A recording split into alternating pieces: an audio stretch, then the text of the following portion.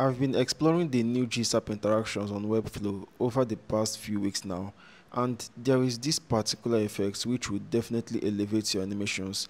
It's called the Stagger effect, and in this video I'll be showing you 3 different animations you can do with this effect. The first one is a text reveal effect, and the other 2 are image reveal effects, which are quite similar. Let's get started with the first one.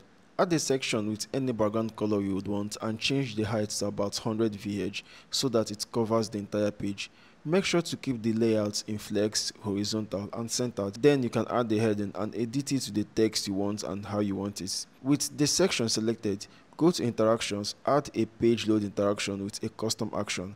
I would keep the duration to less than a second, maybe 0.6. Make sure the from is checked as always and set the move Y from 200% and to 0%. Then select the stagger and total time.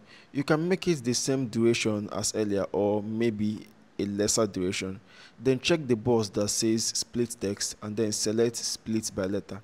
You can adjust the easing to suit the one you want, but to make it smoother, animate the opacity from 0% to 100% and you're good to go.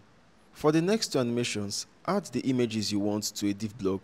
Make sure to give them all the same class so it is easy to edit it, and adjust their sizes to fit as well. You will see that they are all lined up in a straight line, so to stack them on top of each other, select the div block and change the position to relative. Then select each of the individual images and change their position to absolute. You can use the Z index to select which picture stays on top. The higher the index, the more on top it stays. Then for the second animation, select a page load animation and add the custom effects. We will make the duration about 1 second and check the from as always. Go to class and make sure you are animating the div block.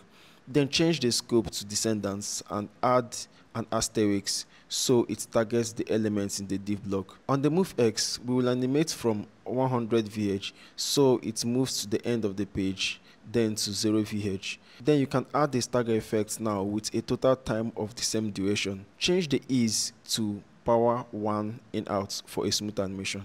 The last animation is actually very similar to the first one.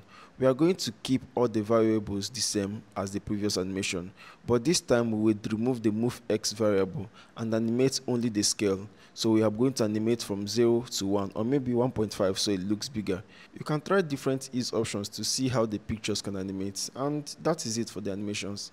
So there you have it, 3 different stagger animations that you can use. The idea is to play around with the variables, the eases and the durations. This way you can be able to explore different kinds of animations for your designs.